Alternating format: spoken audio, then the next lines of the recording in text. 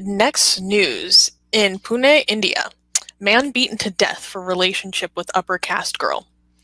On June 7th, a Dalit youth was lynched over an alleged relationship with a girl from an upper caste community.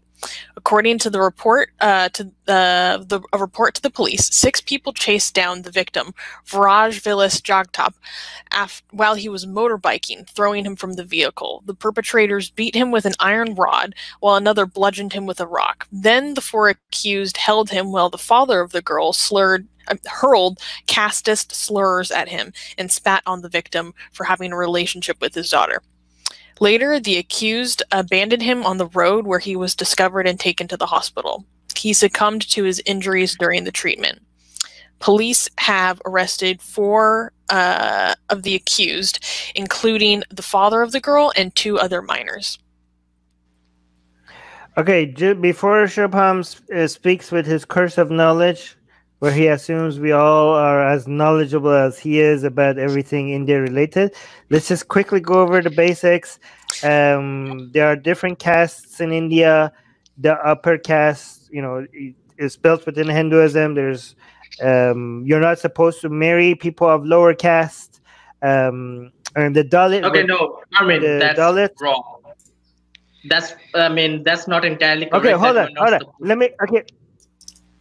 All right, you correct me after I'm finished. Okay, Okay, but the Dalits are not the lowest caste. The Dalits are the outcasts. They're the lowest of the low, but they're not even considered within the caste system. That's how low they are. And Shubham himself, here we have an honorary Dalit, an untouchable, the lowest of the low, lowest among all creatures, disgusting. And he's here to represent other Dalits and tell us what's going on here. Go on. Okay, so first mistake of Armin, it's not like you cannot marry someone from your lower caste. If you're a woman, you cannot marry a man from a lower caste. If you're a man, for example, if you're a Brahmin, which is the highest caste, your first marriage must have to be with a Brahmin woman. But in your second marriage, you can take a Kshatriya wife. In your third marriage, you can take a Vaishya wife, and your fourth marriage, you can take a Shudra wife. So, it's polygamous. So that's how, you can take your wives according to the number of the caste. Very, very similar with the hierarchy in Islam, because in Islam, so the good thing, not the good thing, the seemingly superior thing that Islam has to Hinduism, which actually they use a lot to try to get the lower caste Hindus or the outcasts to convert to Islam, is by saying like, hey, look, in Islam we're all equal. Once you're a Muslim, we're all brothers and sisters. There's no hierarchy in Islam. But there is a hierarchy in Islam. The hierarchy is Muslims versus non-Muslims. You have the Muslims, then you have the Ahlul Kitab, which is Christians and Jews, and then everybody else is below that, right? So in Islam, it's very similar to what Shubham said. A Muslim woman cannot marry a non-Muslim, right? But a Muslim man can marry people from the Ahlul Kitab. So, but it's very interesting that they're similar in that way. But go on. And Armin's second mistake is like Dalits are the lowest of the low among everyone. Like Dalits are the lowest of the low in Hinduism. That's what I said. Outside that, you are technically lower than me because you are not an Hindu. Actually, you would be right about that about almost everybody. But wouldn't I be considered a Parsi in India? Well, aren't Parsi people treated like as a higher class, upper caste in India?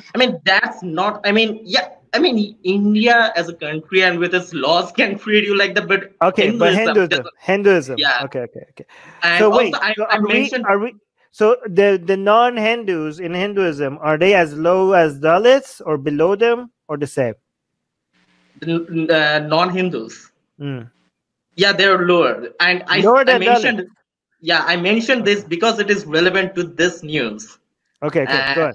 So the culprits thereof, from what I got, is from the second caste, which is the Kshatriya or the warrior caste. They could be the Brahmin, but I think they're the Kshatriya because and the man is Dalit. That's said in the article. But here's the thing about his lineage. Like his caste, his specific caste. I mean, even the castes have several subcastes and everything, right?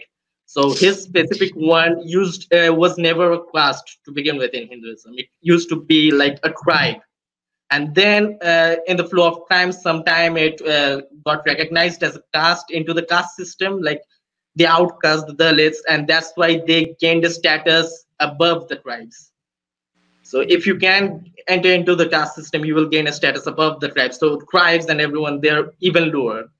So okay, so this person died because they were a lower caste, right? And what if people say to you, and we've heard this from Muslim before, when Muslims say, this has nothing to do with Islam. It's nothing to do with Islam. Islam is great.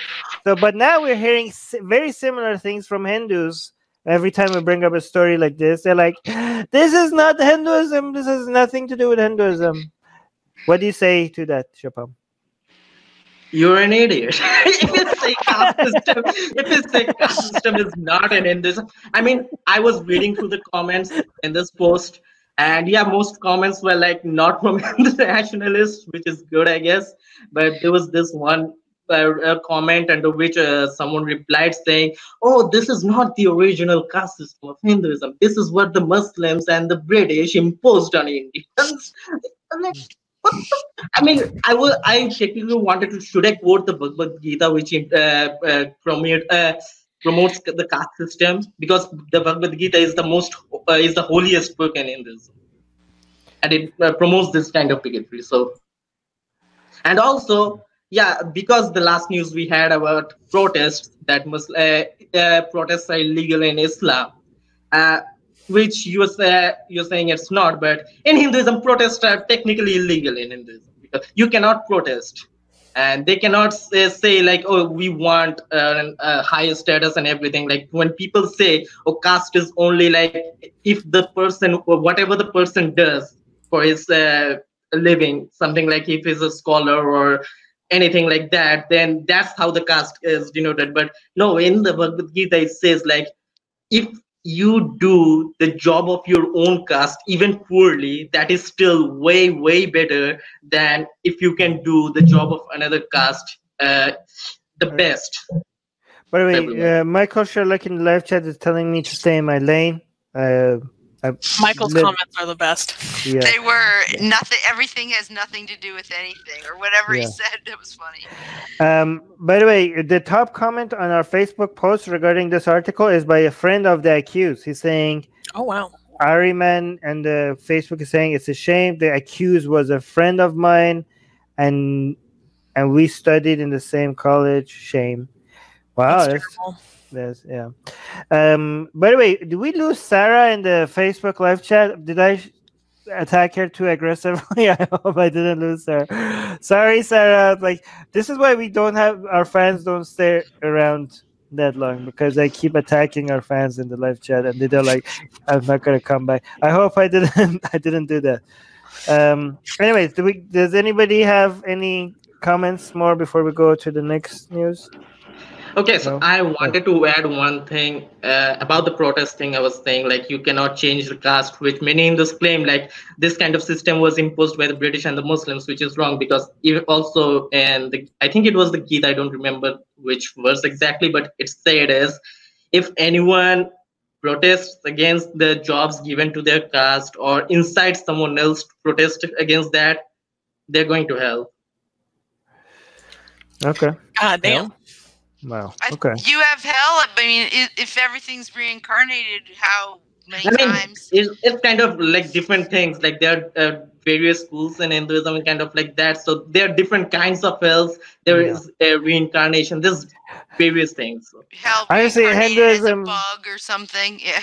No, Hinduism is so fluid. If you tell me, like, I don't know, do you have a giant turtle which poops gold out of his ass in Hinduism? I would probably yes. like if like they it's just there's so many stories, Rivka. Like they probably have very similar things to hell and also reincarnation at the same time. There's also, I often talk about like the top three deities in Hinduism, the Holy Trinity in Hinduism, Shiva, Vishnu, and Brahma. But there's a being like who is above this Trinity, which is like the supreme being, is like a deistic god, something. So there's it's like very fluid, and I think Rivka was. It was last week. Rivka wasn't here when I was talking about the semen hell.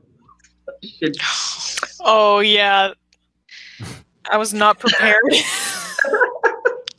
That was like, Rivka, do you know about it?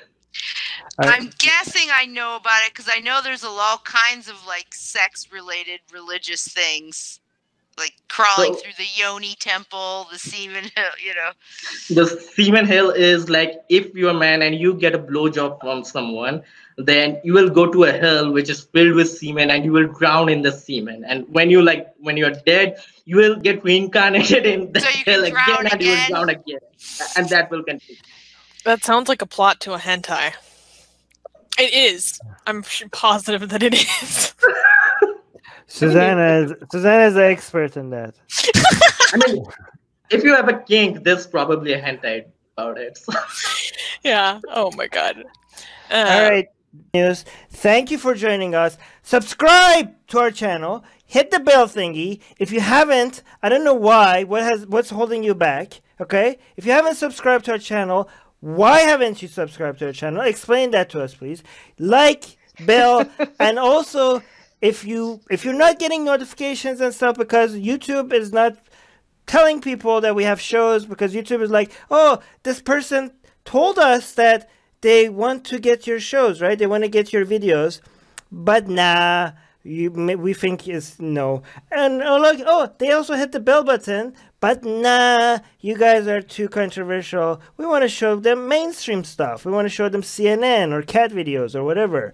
But even people are like, no, we want to see Atheist Republic. And YouTube is like, no, we don't think you want this. They're like, no, please show it to us. We say to you, we want to see Atheist Republic. And YouTube is like, no, we think we know what's better for you than you yourself. So to solve that, there's a link in the description, which is to our newsletter. So hopefully we could email it to you. So hopefully you get some of our content that way. Okay. So yeah, subscribe to our newsletter as well. And share our videos, because you know, we do get demonetized, that's an obvious, on every one of our videos, so F that, but we don't care about that anymore. But we also get deprioritized, and that's even more damaging to us. Deprioritized, what does that mean? That means we don't show up on the suggested, you know, videos on the right, and all that, you know, on people's homepages, and that's how channels grow. Unfortunately, we can't grow, so we need you guys to share our videos.